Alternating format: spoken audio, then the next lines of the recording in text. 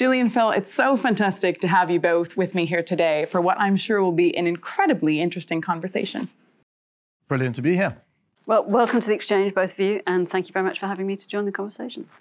So I think the last time we saw you two was actually on a video celebrating the 3rd birthday of Zilch, which I have to say, Phil, just congratulations to you and your team for the past 3 years. It's been phenomenal how much you've transformed financial services for the better.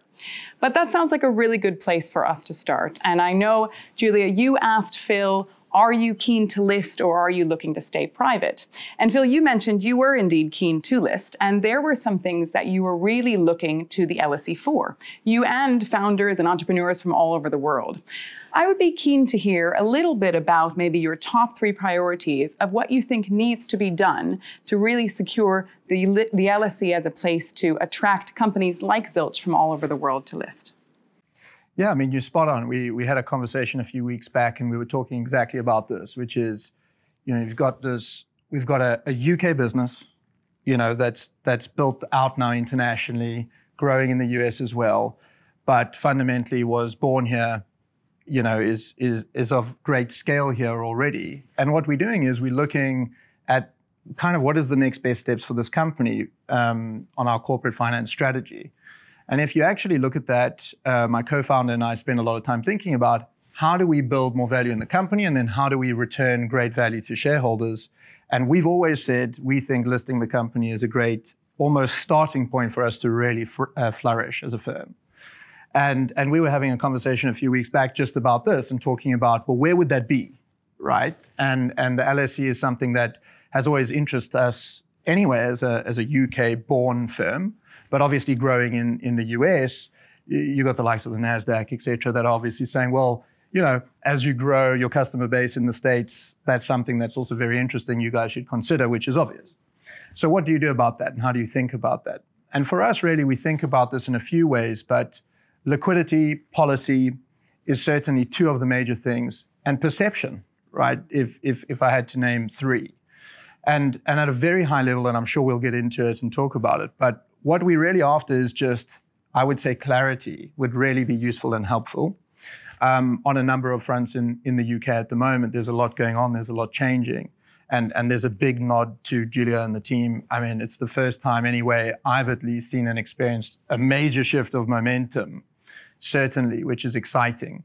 So really, actually, for the first time, we genuinely sit here and go, wow, is the LSE a place that we could actually list a higher risk, but high growth fintech business that's transforming the way people pay, but it's a long-term, big picture story. It's something that we need people to buy into and hold.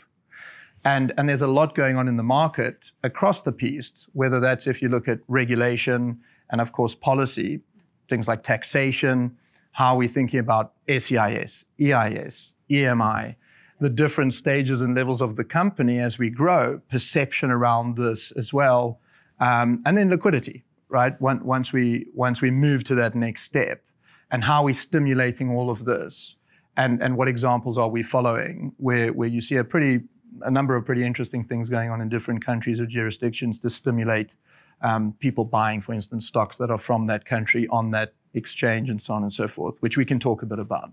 But these are the things generally that are occupying our mind space. And frankly, we've had a number of good dialogue already today. And we're excited to see some action being taken on that. But I don't know if Julia, you want to talk to some of those points. Well, there's a huge agenda. I mean, Janine, I don't know if you want to tell me where you want me to start. Well, I think some of the points that Phil has made are really fantastic. So is there anything that you can address today now about some of the progress you're making in your vision as well? Yeah. Well, let me take a step back. So the first thing to say is the UK is already in a really good position. And the first thing that I think we should all be really proud of is the strength of our fintech sector. And that goes from the regulatory sandbox approach that we took, that was the first in the world, to creating the venue and the ecosystem that could drive great companies like Zilch, and the fact we are a world-leading multi-asset capital market. So when you combine the fact we start these great fintechs and we already are a globally leading capital market, the more we can just connect the 2 together effectively and make sure that each is serving the other as effectively as they can do, the better. But it's a great place to start. And our competition is with the US because, I mean, by any measure, we're the largest capital market in Europe. I think even this week, we've got more capital raising than almost the next 2 European venues combined for this year alone. So despite some of the perceptual pieces where people will tell you things are otherwise, the actual facts bear scrutiny, which is very different. But you never sit on your laurels. I mean, a few weeks ago, we were talking about how you continuously think about the evolution of the business model. I've got the same duty as well. And I always say I run a 300-year-old fintech. That's actually my job. Because fundamentally what we do is very similar to the role that we have played as a convening venue throughout our history. The technology we use to do it is absolutely transformed from the days, say 150 years ago, we'd only just banned football and fireworks from the trading floor of the exchange. So that gives you a sense of our evolution. But if I look at the evolution today, I always talk about this change and transformation as 5 fingers in a glove. And then you can tell me whether it actually hits the marks of the things that you're focused on. Sure. I hope that it does, but that's the exam question for me today. So the first of the 5 fingers is, what are the primary market rules? What are the rules that companies have to follow to list on the venue?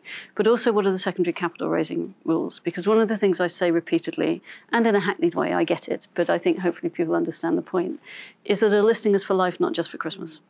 And I used to run a bank as well. And actually understanding what your value is, what your market cap is, what flexibility it then gives you in terms of your freedom of maneuver from a regulatory and other point of view is critical, actually. So it isn't just about that first IPO moment, however much people focus on that.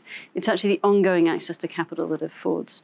And London has always had that as an enormous strength. But we want to make sure that we make it more straightforward, more nimble, recognize that by the time companies are coming back for more capital, they've got an established track record of disclosure already. So how do we speed that up?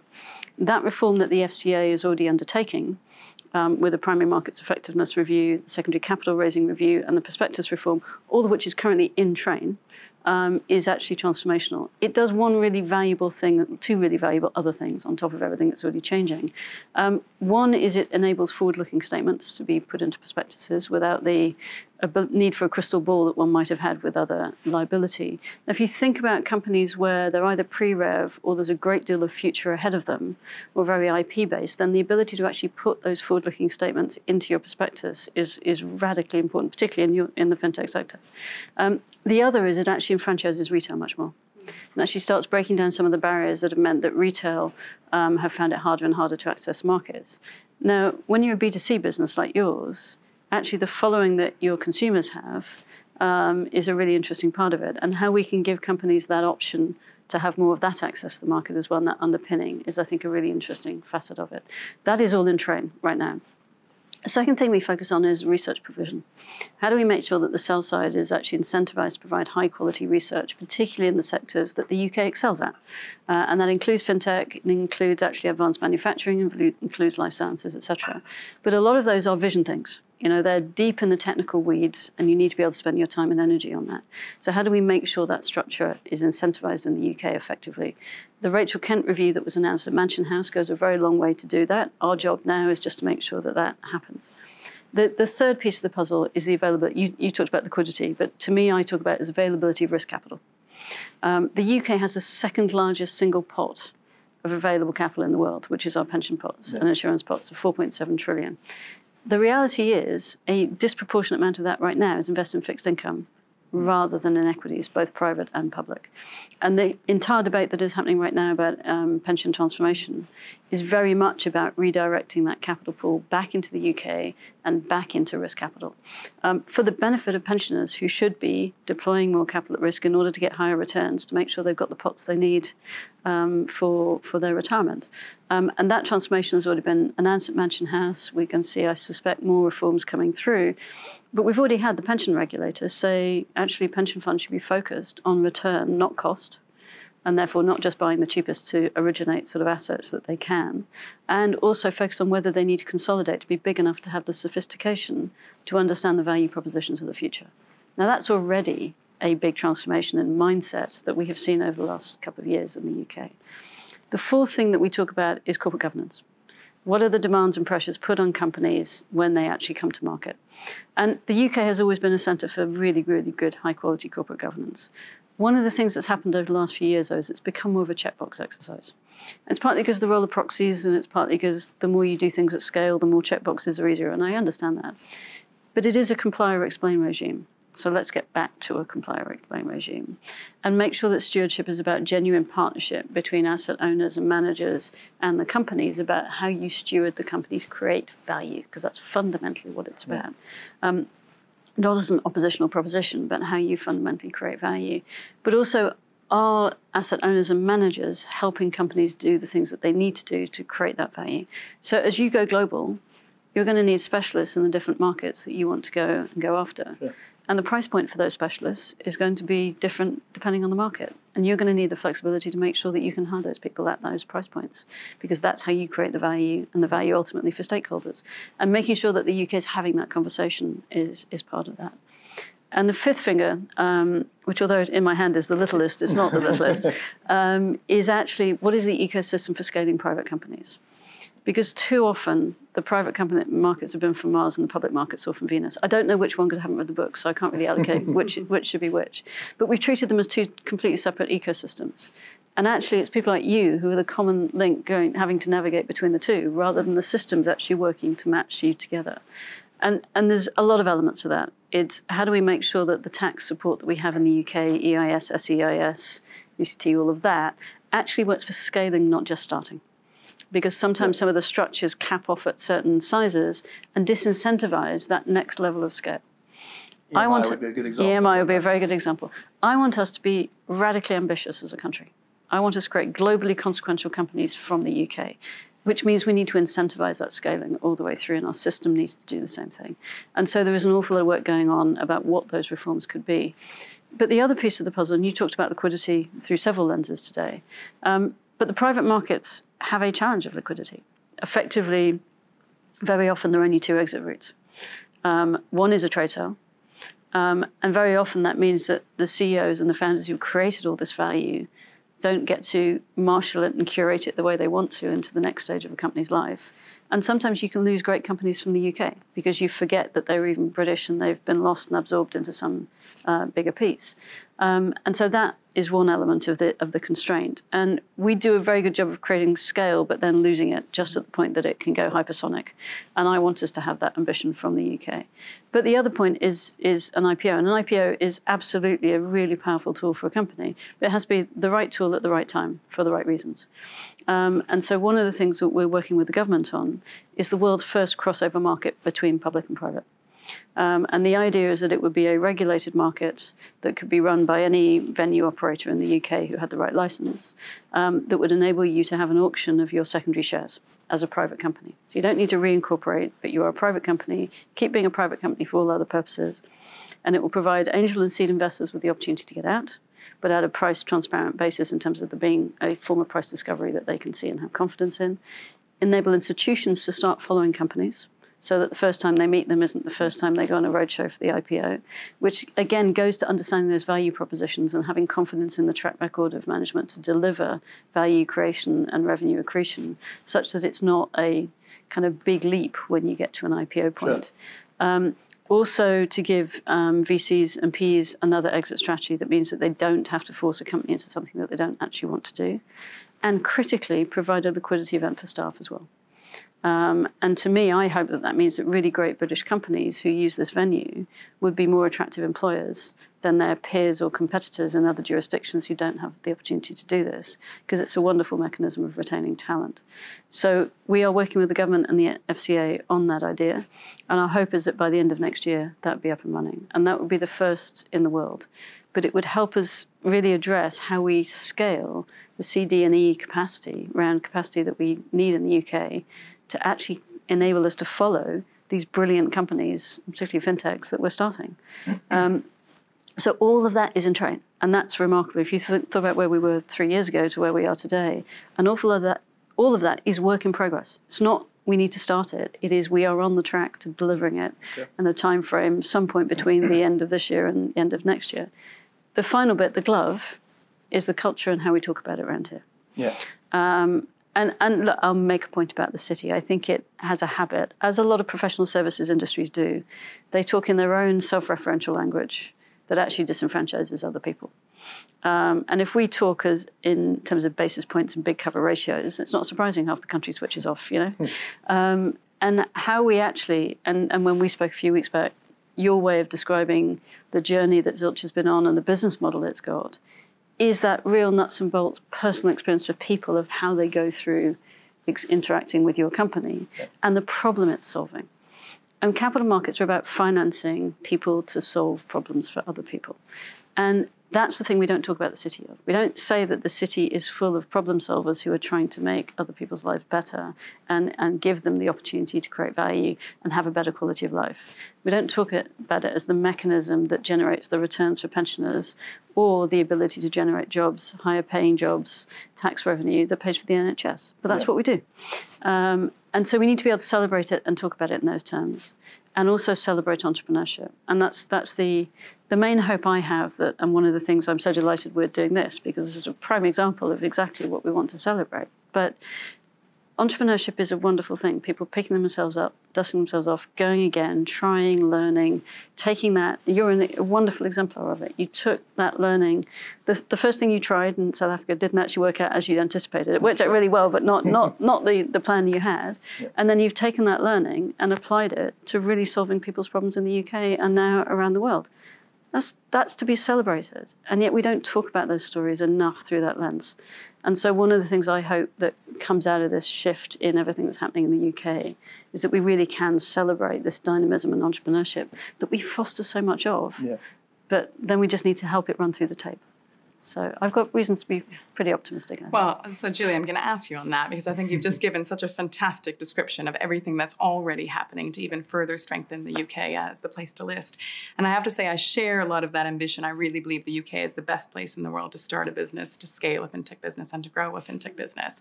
And I particularly love the reference where you talked about the city as being problem solvers at the end of the day. And this point about how important it is for us to celebrate the fintechs and the entrepreneurs that are transforming financial services for the better. Now, I have to ask both of you then, on to that last point, what is it that you are optimistic about going forward? I'm optimistic about the consensus and the commitment and the momentum behind all of this change. You know, I've never heard the city talk about itself and talk about its evolution in as coherent a fashion as we are doing today. You have to recognize the need and the impetus to change in order to generate change. Let's be clear. So these are healthy conversations to have, but there's a real consensus about the direction of travel. And there is cross-party consensus, and there is genuine action taking place in all the different places where it needs to take place in order for these 5 different elements to actually have change affected to them. And that's the reason I have to be optimistic. And when you think about the starting point we're in, and then you think about the fact of the optimization from here, it's a really powerful message for where we're going in the future, I think. Right. Yeah, I think cross-party consensus is is one of the shining gems that we're experiencing here, and that's encouraging for us to see. I mean, the other thing is we're having this conversation, and we're able to have an ongoing dialogue. This is not the first time we've had a discussion. There's been numerous conversations, and I would certainly say that if I think about conversations happening between us and other firms, I'd love to know what you think, by the way, with your firm. But certainly it seems that there is this momentum building. So all the credit goes to you guys for that. There's no doubt about it. But people are seemingly more optimistic that at least there is a dialogue and that's being heard. In the past, you mentioned scaling, things like EMI. You don't have to try very hard to see why it needs to change. Really, it seems as though today it's first time the startup group of people who are in the business first really benefit. And then as the business scales and grows, it's really tough to incentivize heavy hitting big names to join the firm and to benefit in the same way. So we should do something about that, and we can have that conversation. Certainly, you could go across the spectrum of taxation. You look at exempt VAT transactions, things like this, which obviously all of this stuff needs to be considered. But I would say what I'm optimistic about is there's a dialogue. Numerous things we've discussed. I mean, as you mentioned, liquidity as a private firm and the platform that's going to be rolling out. We're excited, obviously, to see that come to market. We haven't seen anything like that anywhere else in the world. So all of that changes the game fundamentally. And the fact that we're having the dialogue and can talk about these things, from my point of view, is obviously meaningful. And everyone else we're talking to kind of on the founder side is excited about that. So certainly we're very optimistic about where everything's headed. Of course, ultimately, our shareholders and our investors are excited about everything we're doing and the progress we've made. We must still deliver. And that is the challenge, right? So we're just getting going. And by we, I'm talking about our business and certainly all of the changes happening on your side. And so ultimately we still have to deliver. We were just joking about this earlier with some of the team here actually and saying, we got to do our thing and you got to do yours. At the end of the day, we got to go and deliver the numbers. We got to create an amazing product, for millions of consumers and deliver the revenue and the profit. And ultimately, you guys have to go and do your thing to make sure there's a home for a company like that. Absolutely. I've got to say, and to answer your question, Phil, as well, so obviously I run Innovate Finance as the industry body and the voice of UK FinTech. And from that position where I sit, I'm incredibly optimistic about the future. And one of the reasons, and it's very much to your point, is because we are able to sit in rooms and have these types of discussions and have different stakeholders coming together, identifying maybe some of the obstacles, looking at creating solutions and ensuring that all of us together, whether that's industry, government, regulators, are moving in the same direction to help support these innovators and make the UK the best place in the world for fintechs. So I'm very positive about the future. And thank you both so much for joining me. It has been fantastic speaking with both of you and hearing about some of the great plans for both of your companies as well. So thank you. Thank you very much. Thank you for having me.